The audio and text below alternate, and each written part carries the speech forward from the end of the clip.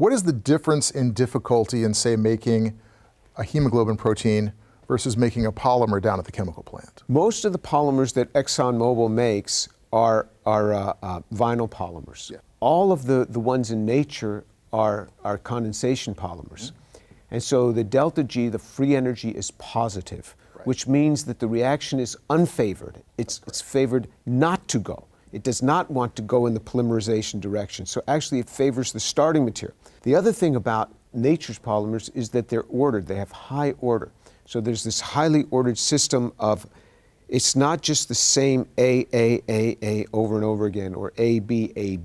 Right. It's a discrete pattern that codes for certain things. So in DNA, it codes for what it's going to translate to the RNA. For the RNA, it codes for what it's going to translate to the protein. So there is information embedded in every one of these polymers. Right. You don't have that same kind of information in ExxonMobil's polymers. You might have what's called Shannon information if you had a random polymer, which is what kind of packets of information can you pull out of randomness. But all of life is what's called specified information. And these are not terms that were coined by people at the Discovery Institute. These terms were actually coined by people working in information theory. You have this specified information. Nobody knows where the code came from.